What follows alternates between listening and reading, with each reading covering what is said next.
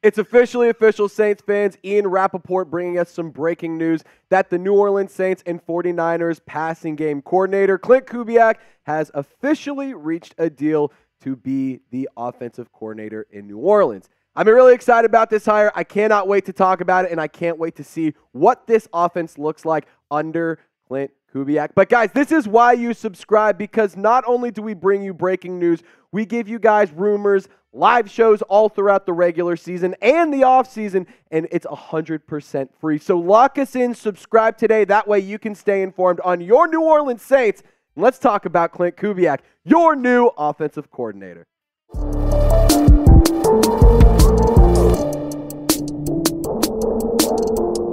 All right, let's chop it up, Who Dat Nation. So we're going to talk about the hiring and the official news to start the show off. And then we're going to dive into some 49ers free agents that could actually follow Kubiak to come to the Saints offense. So let's dive into Kubiak's path for those of you guys who are unfamiliar with this coach. He's the son of NFL coaching legend Gary Kubiak.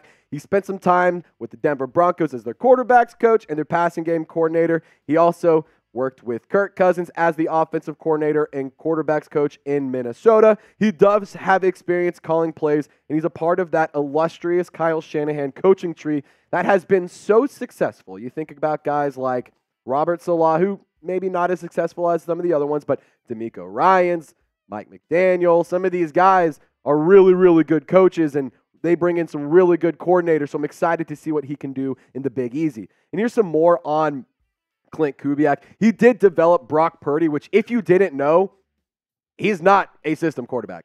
He was number one, and he was elite in a lot of statistical and advanced statistical categories. Brock Purdy was really, really good this year. You can sit here and say he was Mr. Irrelevant. You can sit here and try and tell me that he is not a good quarterback, but I will not agree with you. He is a phenomenal quarterback in this league. Now, Kubiak, like I said, he does have some experience around the league, and one of my favorite parts about this hire is that he comes from the Shanahan tree, and that offense is always so intriguing. And here's some of the staples of those Kyle Shanahan offenses. There's very heavy under center, a lot of 21 personnel, which means 2 running backs, 1 tight end, which I think could work really well in New Orleans if you have Alvin Kamara, Jamal Williams lined up, or maybe you have Kendre Miller, Jamal Williams, Alvin Kamara, Kendre Miller. Whatever you want to do, you have 3 really good running backs that can bring you 3 different skill sets that I would love to see the Saints utilize. You got a lot of multiple run scheme, a lot of play action misdirection, which I think is so beneficial, and I think the Saints need to incorporate it, and you attack the middle of the field a lot. So I can't wait to see this hire. I think that this is an A-plus hire, but I want you guys to go back to school for me. I want you to grade the hire of the Saints offensive coordinator, which is Klint Kubiak. Just give me an A, B, C, D, or F, and let me know down in the comment section. I'm going to be interacting with all of y'all, so be sure to voice your opinions and share your thoughts. All right, let's talk about some 49ers free agents that could join the New Orleans Saints. My number one target, it's going to be tough to get him, but Jauan Jennings. I need this man in a Saints uniform like I need oxygen. They call him Third and Jauan out in the Bay because this guy is stellar. Let me tell you this. In the regular season, you see it, 19 receptions, 265 yards, and 1 touchdown. 12 of those 19 catches were first downs. And in the playoffs, 8 receptions, 111 yards, 1 touchdown. 8 of those catches were first downs. Jauan Jennings, just like Juwan Johnson last year or 2 years ago, was Mr. Reliable. They can extend drives, they can keep the offense on the field, which ultimately leads to points, which ultimately leads to wins. I want Juwan Johnson really bad. I hope that Kubiak can can join him in New Orleans. Jon Feliciano, let's add to those trenches. I want to see him help out in a weak offensive line unit because Feliciano was very, very impressive this year. The pass blocking grade, sure, it isn't incredible, but the overall grade, 81.2, 87.0 run blocking grade, 15 pressures, 2 sacks. I think that pressures is a metric that analysts and fans are going to start taking more and more seriously because these quarterbacks are getting so much more athletic, avoiding sacks a lot more. So pressures, I think, is a very important number to look at. Feliciano only allowed 15 in over 470 snaps. But I do think that offensive line and defensive line are very important. But my question is, which one's the bigger need? Do you want to add to the trenches to protect Derek Carr? Or do you want to add to the other side of the ball so you can attack opposing quarterbacks and create those pressures, create turnovers, and create havoc and wreak problems for opposing offenses? Let me know, offensive line or defensive line, in the comment section. We're going to go over to a special teams all-star, Chris Conley. Dude, if you guys didn't tune into the Super Bowl last night, I'm sorry you missed out, because this guy was everywhere on the field. He had multiple big-time special teams tackles. He had a really big third and long catch early in the game. Chris Conley is a special teams demon. Shout out to producer Chip for giving me that one.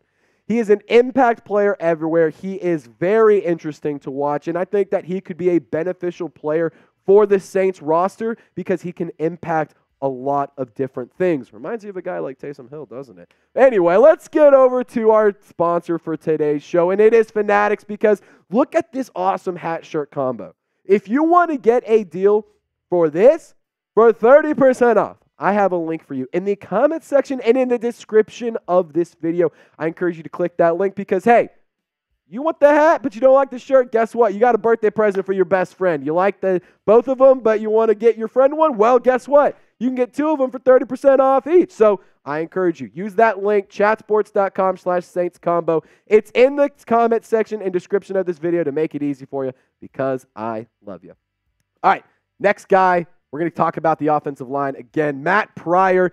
Now, I wouldn't list him as a priority guy to go bring in, but at the end of the day, the Saints offensive line needs better depth. It needs better production, and it needs to be improved. Now, Matt Pryor, in a very, very, very limited sample size, 42 snaps this year, had an overall PFF grade of 88.5.